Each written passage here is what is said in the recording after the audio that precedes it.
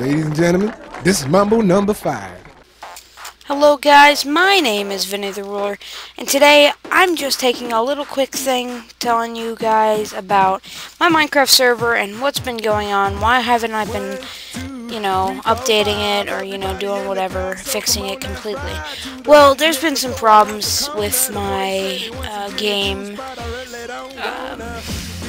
i.e., it's not starting up, plugins not working. I've been fixing all of those, and most of them, and I say most as in basically they're all resolved, but I do want to make it like an RPG server. But I don't want to make it to the extreme where it's all protected. I just want to make it so that way you can still break blocks, but I don't want it so that way you can grief the spawn. Now, I will get something called Safe Zone, and I'm going to only have the permissions to do certain things. You guys will only have certain permissions too. But don't worry, they're cool permissions, like, let me show you here. Now, I'll go over what you require after the video. So, this will get you rounded up for the end of the video. So as you can see, I got new blocks and new things here. I won't play any music. That'll be for when you get on the server. Now, these things here are capes. Now, these ones here from yellow to white capes, these are all your capes. These are the capes you can wear. The rest of the capes are either for me or for somebody, or definitely somebody I know in real life or something like that. It's not that I don't trust you guys, it's just me. So the Pigman cape, which is on number 5, right click, I'm wearing the Pigman cape, as you can see. Now the spawn area is in a village because I'm gonna be living in this house right here. I will be making it so that way it says my house and it will be protected. Now people, let's just say Jesse and maybe a couple other recruits. Let's just say you contribute a lot to my server. Even if I don't know you in real life, you will get a level up to be able to live in this area. You won't get griefed and you will be protected. And you won't be opt still. You'll have to either ask me or ask Jesse or somebody like that for new items. Whoa, that took you a while. Anyways, so there's new glass, as you can see, stained glass. There's new sounds and stuff. You take off your cape. Oh shit, Sherlock. And there's new music and stuff. Now these are like home blocks, these are nukes, and these are disc burners for your own custom music. Now I will have discs you can make music from. You need a link, and then yeah.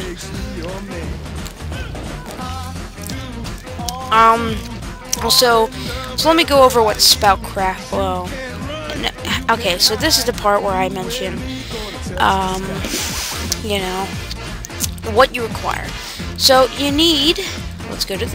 I have switched over to Bandicam, so that way I only have a small area that I'm recording in. Now, I took out an area so that way it doesn't look like you are watching my entire screen. Now, what you'll first need is something called Hamachi. Well, let me just bring a link or the item in, so that way you can click on it. Like, this is where you download it. It's like, oh, okay. Let me find it. So actually, I have to do this. And then I'll find Hamachi. I'll make a shortcut here. Continue. Moving one item, as you can see.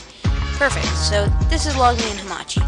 Basically, this allows you to be able to connect to my server.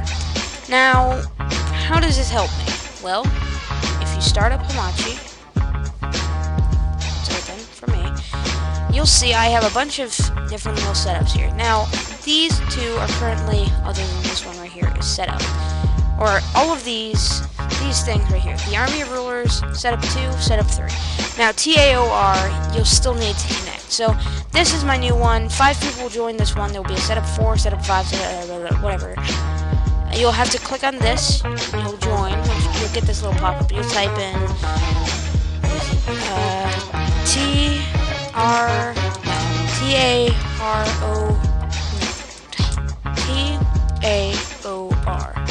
and then this, okay? And then you'll type in set up And then let's just say you're either 4, 5, 6, or 7. It depends what you are, you know. If, let's just say it says setup 3 is, you know, let's just say setup 3 here is open, there's closed, you know, it's full. You'll have to join setup 4. If that's full, setup 5. If that's full, setup 6, etc. Now, there won't be a limit to how many people can join, as many people can join as they want. The second thing you'll need, and I'll give another link here, move this up here, move it out of the way. Next thing is SpoutCraft. Now this opens up a whole new world of opportunities for your game. Sorry. Anyways, it basically makes it so that way you can have new items, new blocks, new textures, new plugins, new even vehicles, new mobs, new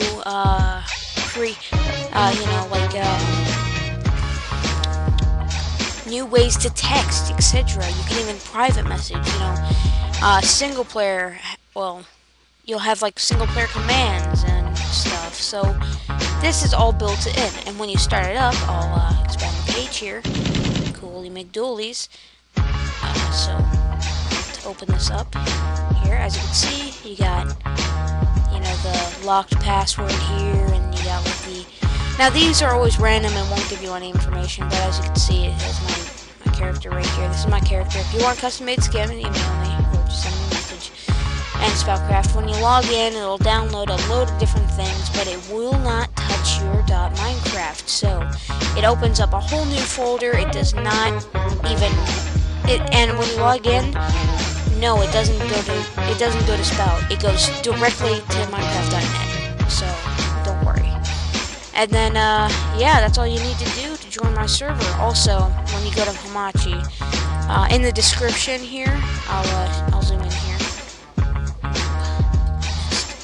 Oh god, I missed again. Alright. This, right.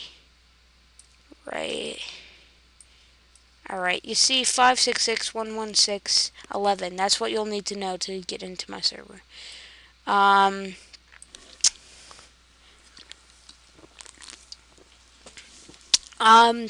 When you get Hamachi, you'll have to press this little button. It'll look like this. Then you gotta click it, and it'll log in, probing. It'll log you into all of these, and then it'll say your username, and then it'll give you your own ID. So let's say you wanted to make your own server. You would download on the Minecraft.net server.jar, get a new folder, and run it. Let all the folder or all the things load, like the world and stuff. Then you'll see server.properties or whatever. Open it up and change server ID to the IP4 address, and that's how you make a server. So yeah, so I mean, go ahead and join. If you want to know how to join, you gotta have Skype, and you gotta send me a message to VinnyTheRuler. Thank you guys for watching. Please rate, comment, and subscribe, and do not forget to leave a comment in the comment section below.